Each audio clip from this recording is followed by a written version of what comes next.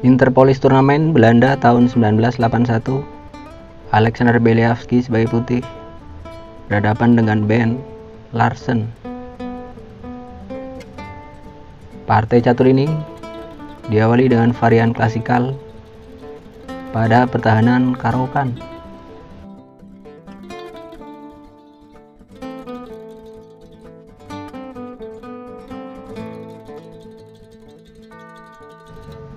Alexander Beliavsky selanjutnya melangkahkan kuda ke G3, menyerang gajah. Gajah mundur ke G6, pion putih ke H4, pion ke H6, kuda ke F3. Bent Larsen selanjutnya melangkahkan kuda ke D7, pion ke H5, menyerang gajah. Gajah menghindar ke H7, gajah putih ke D3. Dan setelah menukarkan gajah di petak D3,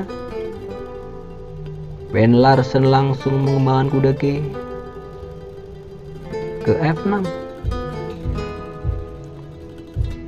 Alexander Beliavsky selanjutnya melangkahkan gajah ke F4, pion ke E6.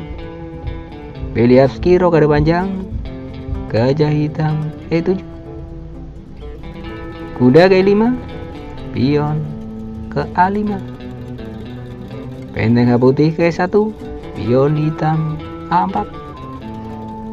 Dan pada posisi ini Alexander Beliavsky membuat langkah kejutan. Ia menempatkan kuda ke petak G6.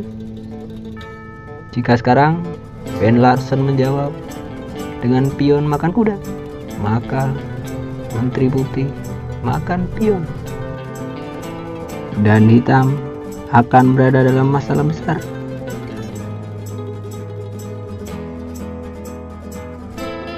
Karena itu, pada game aslinya, setelah lompatan kuda putih ke G6, Bent Larsen tidak makan kuda tersebut.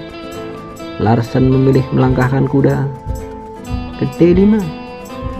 Dan pada titik ini, Alexander Beliavsky kembali membuat manuver kejutan. Ia lagi-lagi menawarkan kuda secara gratis. Kali ini dengan langkah kuda ke F5. Di sini Bent Larsen berada dalam dilema. Sebagai contoh, jika sekarang Larsen melangkahkan pion makan kuda di F5, maka kuda putih makan gajah. Dan setelah kuda makan kuda, gajah putih ke D6. Tentu saja hitam akan sangat tertekan. Contoh yang lain, bagaimana jika pada posisi ini Larsen melangkahkan pion makan kuda di G6, maka kuda putih makan pion skak, dan sang raja dari hitam mustahil untuk ditolong.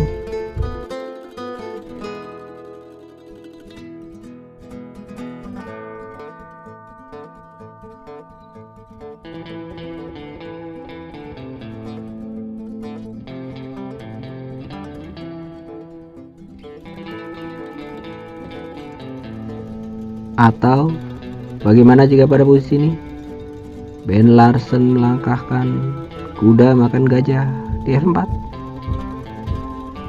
maka tak ada yang gawat yang terjadi. Hanya saja hitam akan terkena skakmat dalam satu langkah.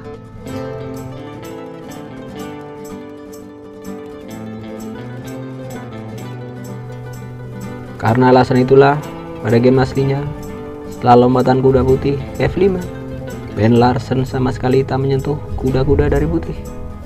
Larsen bertahankan diri dengan gajah ke F8. Alexander Beliavsky melanjutkan serbuan. Kali ini ia menempatkan gajah ke D6.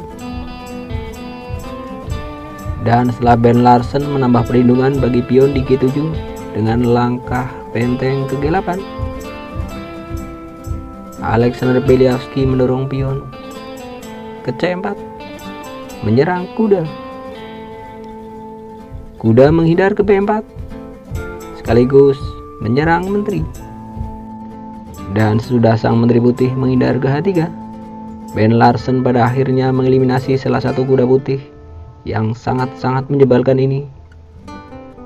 Larsen melangkahkan pion makan kuda di K6. Alexander Beliavsky menyambut dengan langkah skak, benteng makan pion.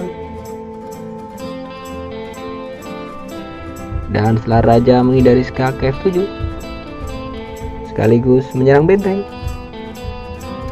Di sini Beliavsky sama sekali tak menggerakkan benteng. Ia memilih melakukan skak, pion makan pion. Raja hitam makan benteng, langsung dibalas dengan benteng putih ke E1, kembali skak.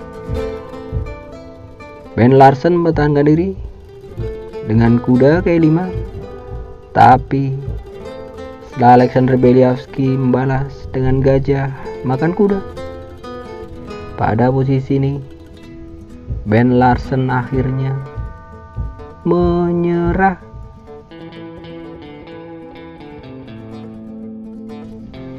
Bent Larsen terpaksa menyerah karena sekarang sang maharaja dari hitam sudah mustahil untuk ditolong. Dan tentu saja di posisi seperti ini, putih akan dengan mudah memenangkan permainan.